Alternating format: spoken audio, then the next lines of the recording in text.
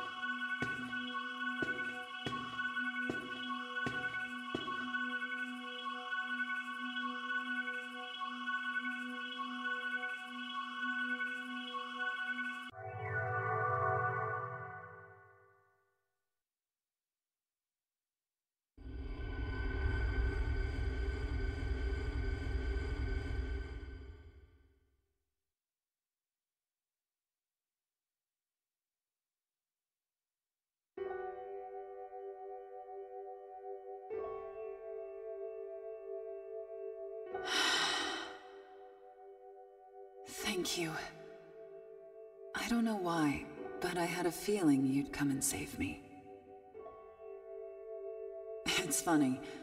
I remember telling you all these things about how you could rely on me, yet here I am, relying on you instead. Turns out I'm completely powerless. How can I expect to shape the world when I can't even shape my own life? All I did as the maiden was follow Hikawa's orders. He told me I'd be the pillar of the new world, but not like this. In the end, I was nothing but a tool for collecting Magatsuhi. I knew the conception would come at a heavy cost, the price of the world itself. I knew, yet I went through with it regardless. And as it stands now, the new world is going to be a far cry from what I'd hoped. I dreamed of an ideal world where people were grateful to be alive. To be honest, I couldn't stand the way things were before. We claimed to want peace, yet nobody took any personal responsibility for the world's problems. We were selfish to the core. Not only that, we were miserable, though no one would admit it if you asked. Our indolence fed our complacence. And did anyone seek to better themselves or raise the bar for humanity higher? No, because they saw no value in it. That's how I saw the world. In my mind, a world like that might as well one day blink out of existence. No wonder I got manipulated by Hikawa. But the battle isn't over just yet.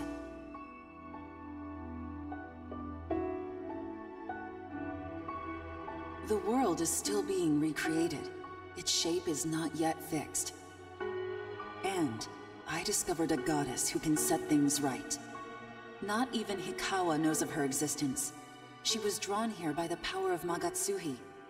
Surely she can teach me the reason for creation.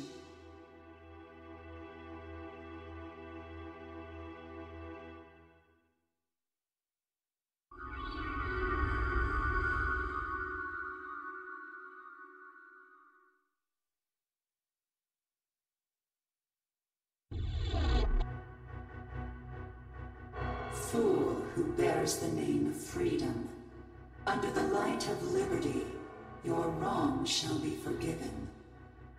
I am Aradia. I have come from the far reaches of Amala. It is my duty to bestow freedom. Ask, and you shall be set free. If you deem yourself right, light will return to the world. But so will darkness. Pursue the way of creation. You yourself are a world too. Do not obey others. Do what you believe is right.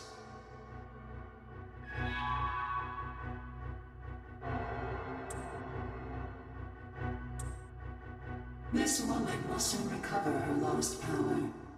She will set forth on the path of creation, and I will guide her. Go, and see the world with your own eyes. From there will your creation begin.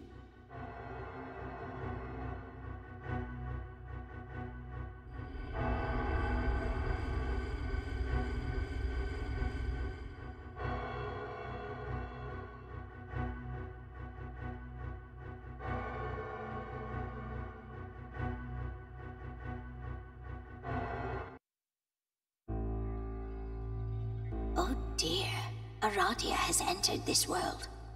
This can only mean trouble, my little master.